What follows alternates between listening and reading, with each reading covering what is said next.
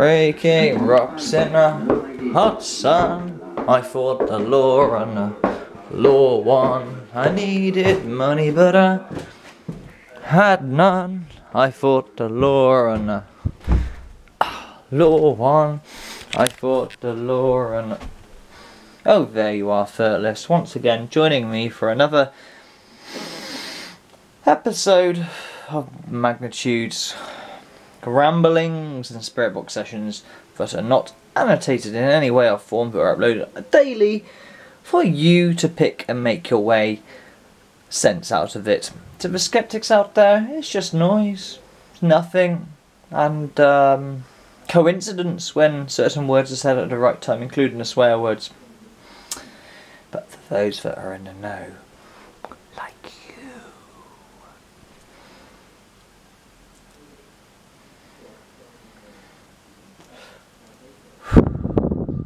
So let's hop to it, shall we? It's not really a special episode today, but I got something for you.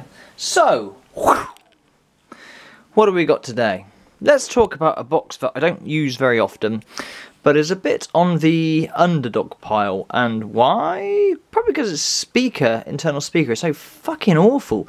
No, I'm not talking about the SB7, although well done Jackie Morris. She now has a Mark 1 SB7, and what I'm about to say may make her be a bit more thrilled. Let's go over here. The box I'm talking about is the Sangean. The Sangean 200 VX with time on it, and memo and band and FM stereo AM and TV. It plays TV. Where's the TV screen? TV, it says TV. It lies though, it lies. Actually, it has 12 frequencies, 13 frequencies actually, unlucky 13. Where it tries to pick up analog TV, but obviously analog TV is gone. I have no idea when this box was released, but it's been a favourite of people like Steve Huff before he got all money hungry and all that, and he tried to first falsify a plate falling down, and it was this box that first showed Spirit kicking up against Mr. Huff. Yes, it was. This box unravelled Mr. Huff, and that was brought to the attention to you by the High Priestess. Yes, it was, because on the video where Spirit throws a plate, Steve Huff annotates question mark, when quite clearly, clear as day, Spirit says, "Why do you lie? Yeah, why do you lie? It's a good question, Steve Huff. Why do you lie?" Anyway, we're not here to talk about him today. I'm sure we'll talk about him many other episodes to come. He's a highlight of the things to talk about. So he serves one purpose. I wouldn't be here without him. Thank you, Stephen. Truth Seekers wouldn't exist without him. Thank you, Stephen. So, you know, everything has a reason to be. Even if you are a fraudulating motherfucker that has no medium skills whatsoever, and you fraud your shit and all the rest of it, you serve a purpose. Thank you, Stephen. So, let's get him out of the way, because... and let's talk about something that's more appealing. The Sangean box. Don't use it very often. It was sent to me by... Oh, come on, you can guess who sent me this. Come on, the guy's a fucking sponsor, I swear to God. I mean, it started off with Rich, not you, Mr. Lowly, another Rich, the Prophecy Theme, who started off my channel and kickstarted it with the very camera that I'm using right now. With such as things as this lovely K2 meter that had a lovely message on the back, which still rings true today. Seeking the truth, no lies or shit, keeping it real for a paranormal field. Cheers, Richard!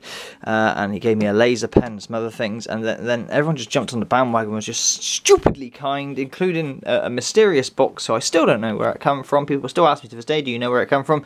No, I don't. If you have a clue where it came from, let me know. Where's my lighter? But this box comes from a guy who got me the Holy Grail, and got me the 469 as well, the Freaky 4 that was going to be a Community Ghost box, but in the end due to its serious demand for it and the fact it's probably a box more for the advanced, I've decided to take it off the market for the Community Ghost box. And, well, under Louis Fisk's freaking advice, which is the guy who got me the Sangean, keep it, don't send it out, I want you to keep it, so fucking keep it. So, yeah, I mean, I'm not gonna, you know, fucking tell the guy no, I'm happy to keep it by all accounts, and it's sad that it come to that, but hey, everything has a place and a reason, you know? Even fuck-ass trolls that know nothing, they have a place and a reason somewhere down the line. Honestly, they do. So, why this box? What am I talking about today? Let me show you something. Well, first of all, I caught some really good captures on this. If you want to go back through my catalogue of videos, Mrs. Magnitude reads a story or something. That one, I've deleted a lot of the Mrs. Magnitude reads a story videos because of the naysayers, the dolts, whinging about, oh, spirit session while your daughter's there, oh my god. Yeah, my daughter's first word was hanging around with a spirit called Harry, but you know, that's okay, you pray to your God, Jesus and everything else, and that's okay, but I'm not allowed to have my religion, right? But the point is, this box captured a very strange moment in time that like all these things, it creates more questions than it answered. The capture was this, so if you want to go back to that video and see it, it's right at the end of the video. Mrs. Magnitude reads a bedtime story to Chimera and the spirits or something. It's called Mrs. Magnitude. Try and find it if you want, but at the end of the video, we clearly hear a very haunting woman scream and say, help me. And I'm like, oh my god, that, you know, that's one of the most disturbing help me's I've ever heard. And there's no speaker or anything, it was on its own. And I said, well, how can I help you? You know, I want to help you, you know, do I pray for you? The minute I said, do I pray for you? Oh my god, we get a demonic laugh. A real evil son of a bitch laugh. Which leads me to two things. Like I said, it creates more questions than answers. The first one is, was that a spirit in desperate need of help, but an evil spirit is keeping that person at bay and laughing about this? Or was I being goaded completely from the start? It's funny as fuck because I can imitate voices and goad, because Chloe has imitated voices before several times in private to visitors here. Yeah, weird as fuck. Anyway, why I want to talk about this box is it's a bit of a noisy, awful box, in all fairness. You can change it, which is kind of cool. I didn't know this till Glenn showed me. It's got lots of functions on it. The first one is you can have headphones, stereo or mono, or the dreaded speaker. Ah, God, and it's prone to interference. But what's cool about this box, unlike a lot of boxes that are bought from America, you can set it to England. I can't remember how to do it, I have to ask Glenn how to do it, but you hold down the down button for a period of time, then you press the on button. Something like that, and it will say step 10 or step 9. We're in the UK, we run at step 9, okay? If you want to find out, if you have one of these boxes and you're in the UK, you need it to change it to step 9 to get the most out of it. Bump, that's the first thing. So it's got many functions and it caters for the UK. The internal speaker is god-awful, but I'll tell you what is good. The headphone features. I take this box quite a lot and stick it in my ear while walking up the shop, and it's clear as day walking up the shop. I don't get a lot walking to the shop because I don't call out, but it's very clear. Now, that got me thinking, if it's clear on the headphones, what else is it clear? Because I've tried it on my guitar amp, and as we know, guitar amps are fucking shit for spirit boxes, and they really are. They work well with the SB7, or at least that one does, but they're bollocks. This is why Huff's lunchbox amp isn't a good thing, and the reason why this is because there's mid-range, but there's no treble and there's no bass, really. They're built for fucking guitars, so they're not going to have that high-end or low-end frequency for the speaker to accompany, okay? So they're not very good, you know? A guitar amp is not the way with a spirit box, alright? So that's the first thing, you're at a disadvantage straight away if you use a guitar amp for a spirit box. So I tried the classic JBL. This works on a few ghost boxes quite well. On this one, and on the Holy Grail, it's fucking muddy and awful, and nah, yeah, that doesn't work. Trust me, it doesn't work. And not just because I'm an audiophile. doesn't fucking work. This thing I tried, which is good for the 469, not so good. But there is one speaker out there that seems to be good on all Ghost boxes, and it's probably because it's the right size, and it's probably because I've learnt a lot from Greg Manchester, the box maker. This thing, it has an aluminium speaker inside. I think it's aluminium, don't quote me on that exactly. But it's quite small, and they call it the hamburger speaker. That's not the official name of it, because you can open it up to get an extra bit of volume, and it looks like a hamburger, apparently. Yeah, see what I'm saying? And Jackie Morris has an SB7 with one of these. There's many versions of these speakers. I mean, mine's got a little bar across it, hers is not. This speaker is fucking perfect. Because before I did this video, I thought, let's try it with this. And I wish I sort of captured it, but I was just trying things for a second. I stuck it in here, like so. I stuck it, turned it on, it was on AM, ready to go. And the first thing it said to me, I'm dead. Clear as fucking death. I thought, right, I'm doing a video on this. So, let's stick it on speaker output and let's do a quick spirit box session for 10 minutes and see how we get on. That is the best speaker from spirit boxes, bar none. And we've got interference here as well. Ooh, lots of it. Hello?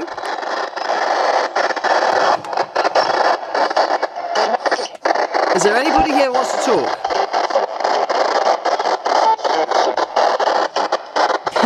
It's funny, I said that I tried to speaker about, I kid you not, 5 minutes ago, and it said I'm dead clear as day, that there was no interference. Where's this interference come from? Grab the key too, see what happens, hang on. Just in case, just in case. No, alright, not that. Hello, is anybody here?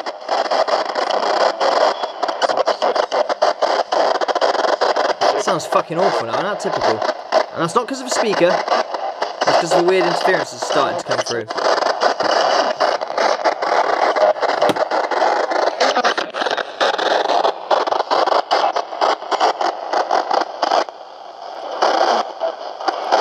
Settle down.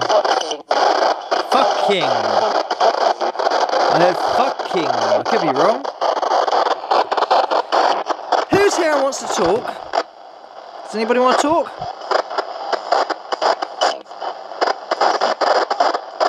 Come on, don't be shy. Don't be nasty, show us your pasty and all that.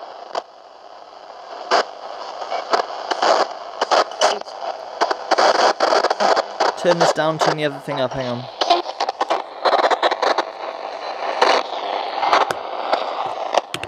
Hang on.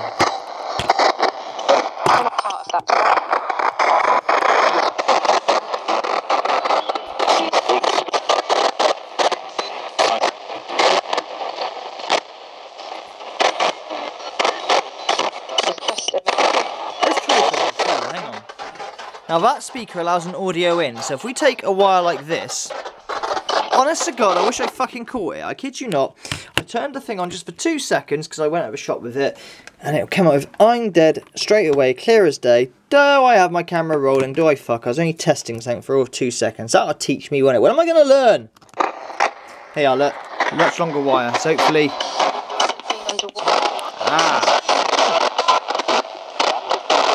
Hello?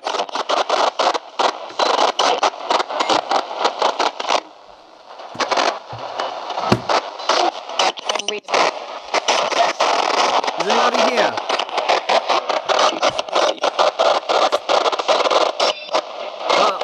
Awful racket.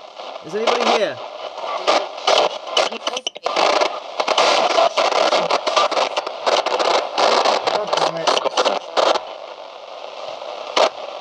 Hello? And I'm holding it up in the air. We're getting somewhere.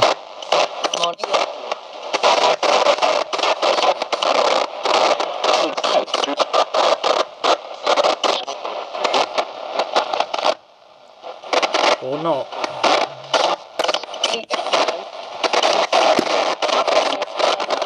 Oh dear, this is not working, is it? Hello?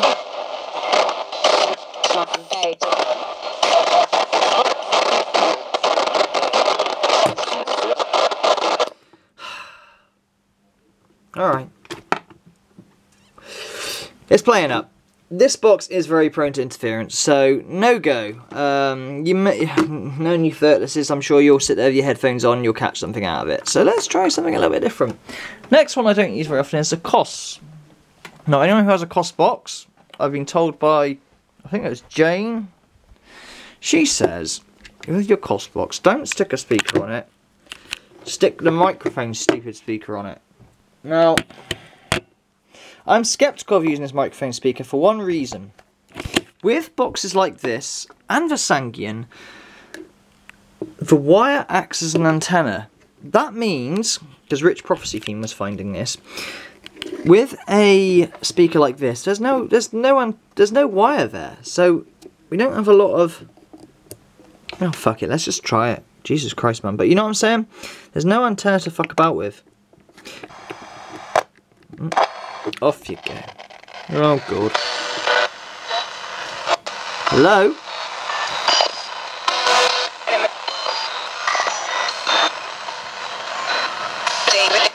David, hello. How are you, my friend? Trying out all these boxes to confuse you, I'm sorry.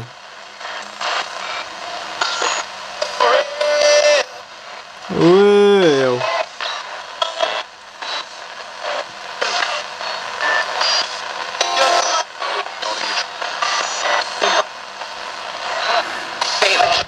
David again. Hello, David. David, is there certain boxes that you like the most that are easiest to use?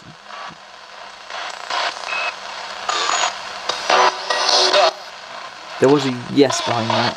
Whether the camera picks it up, I don't know.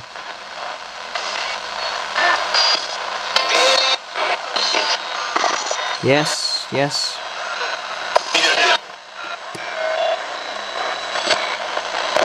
That's DBBS to base, so keep that off for you. But look, Jane's right, there's none of that interference on it.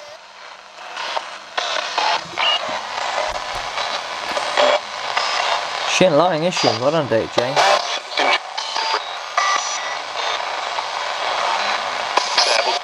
Devil. Oh, we have the devil again, do we? Talk to me, devil. Or spirit that proclaims the devil. Tell me what you want to talk about. Who's the devil? Who is he?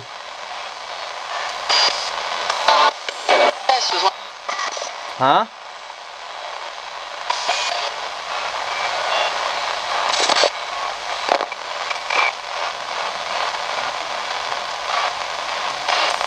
Devil.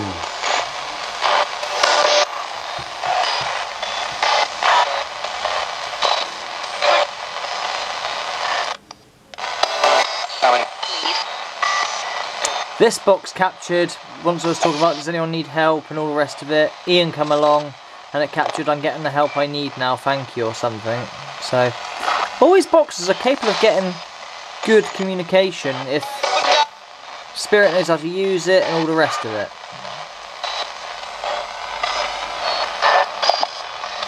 Headlines, I'll find it. Radio. Spirit, yeah, thank you for that. I said radio and spirit.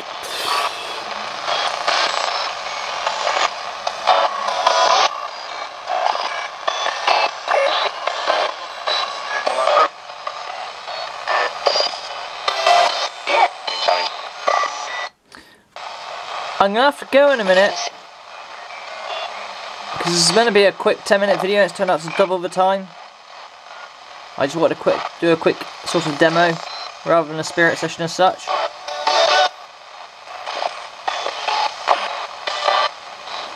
So do you mind if I go? Yeah, I'm gonna go.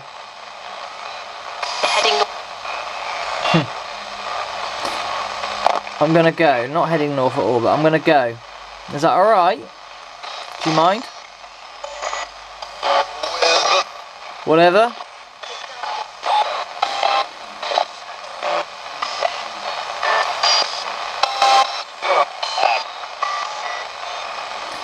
Would you got an opportunity to say goodbye if you want. If you want to say goodbye, you can. Don't have to.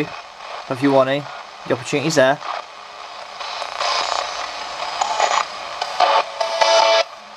You say goodbye.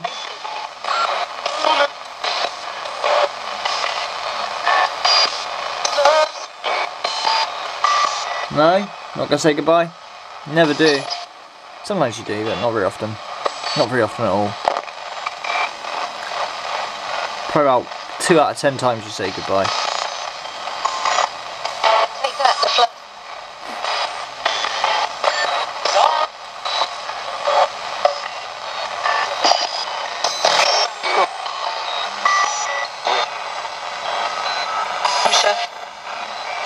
Try FM for a laugh, why not?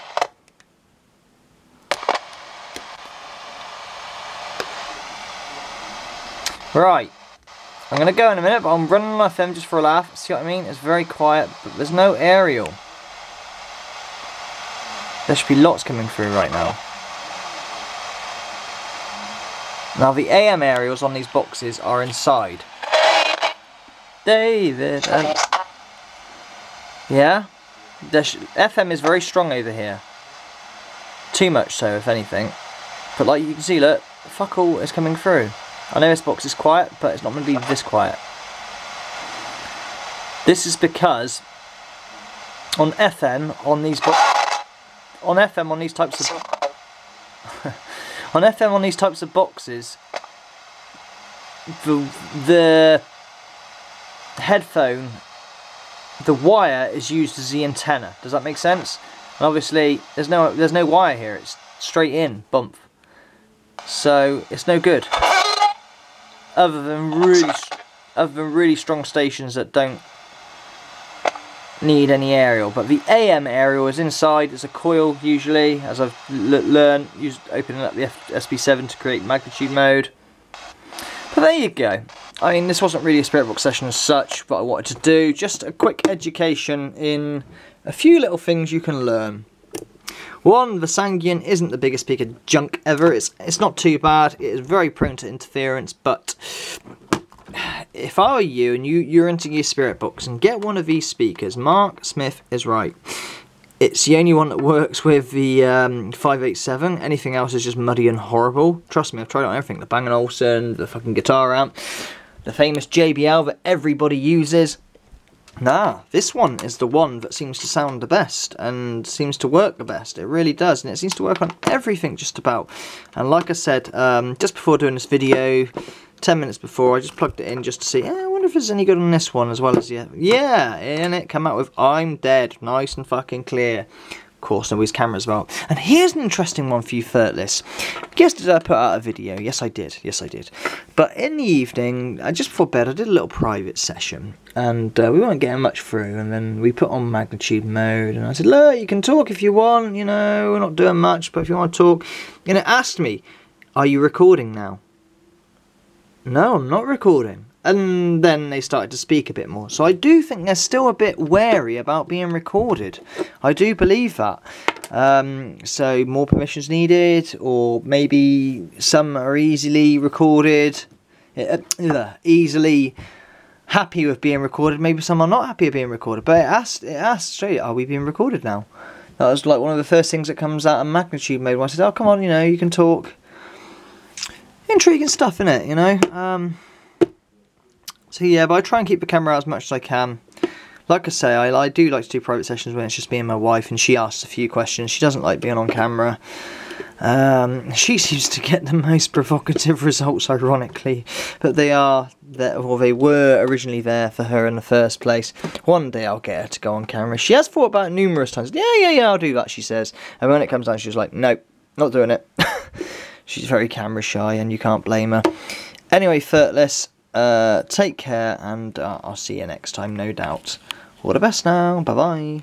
Oh, and feel sorry for me, it's going to take forever to upload because my ESP provider is fucked up again with my account. Every fucking couple of months I have this, so I have to upload it via the Wi-Fi, which is slow and fucking tedious.